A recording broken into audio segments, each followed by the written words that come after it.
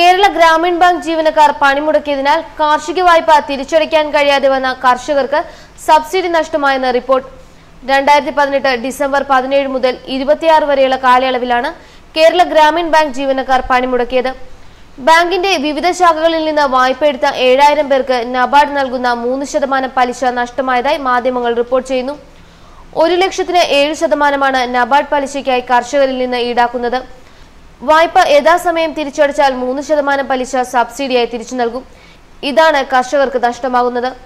മൊത്തം 41.70 കോടി രൂപയാണ് പണിമുടക്ക് കാലത്ത് കർഷകർക്ക് ബാങ്കുകളിൽ തിരിച്ചടയ്ക്കാനാവാതിരുന്നത്. ഇത്രയും തുകയുടെ 3%-മായ ഏകദേശം 1.25 കോടി രൂപയാണ് സബ്സിഡി ഇനത്തിൽ കർഷകർക്ക് കിട്ടാതെ പോയത്. സമയം തെറ്റി വായ്പ തിരിച്ചടച്ചെങ്കിലും നബാർഡ് പലിശ സബ്സിഡി നൽകാൻ തയ്യാറല്ല. കാർഷികോൽപ്പന്നങ്ങളുടെ വിലയിടിവും തൊഴിലില്ലായ്മയും കാരണം പ്രയാസം നേരിടുന്നവർക്ക് സബ്സിഡി ഇന്റൻസീവ് ലഭിക്കാത്തത് വലിയ തിരിച്ചടിയായി. പണിമുടക്കിന് ശേഷം 4 ദിവസം വരെ സബ്സിഡിയോടെ വായ്പ തിരിച്ചടയ്ക്കാൻ അനുമതി നൽകിയിരുന്നതായി ഗ്രാമീൺ ബാങ്ക് അധികൃതർ പറയുന്നുണ്ടെങ്കിലും നിർദ്ദേശം ലഭിച്ചിട്ടില്ലെന്നാണ് ബാങ്ക് ഉദ്യോഗസ്ഥർ പറയുന്നത്. വായ്പ തിരിച്ചടയ്ക്കേണ്ടതിന്റെ സമയപരിധി കഴിഞ്ഞതിനാൽ ഇനി പുനഃപരിശോധിക്കാനാവില്ല.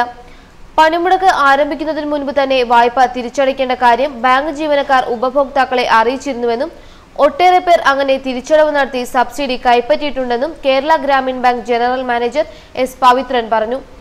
ജീവനക്കാർ പണിമുടക്കുമെന്ന കാര്യം bank മാനേജ്മെന്റിനെയും ഉപഭോക്താക്കളെയും ശ്രദ്ധയിൽപ്പെടുത്തിയിരുന്നെന്നുമാണ് Gramin bank officers union ഭാരവാഹികൾ പറയുന്നത്. പണിമുടക്ക് ആരംഭിക്കുന്ന ഡിസംബർ 17 മുൻപ് വായ്പ പുതുക്കണമെന്ന ഉപഭോക്താക്കൾക്ക് എല്ലാ ശാഖകളിൽ നിന്നും നോട്ടീസ് നൽകി. എല്ലാ ശാഖകളിലും പണിമുടക്ക് പോസ്റ്ററും പതിപ്പിച്ചു.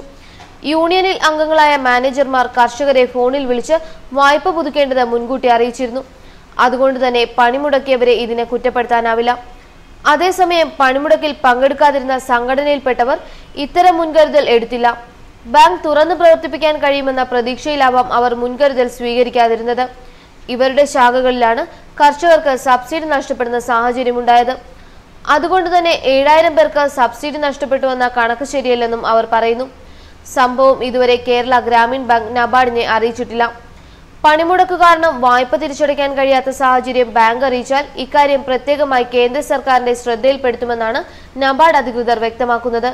ന്യൂസ് ഡെസ്ക് മലയാളി വാർത്ത.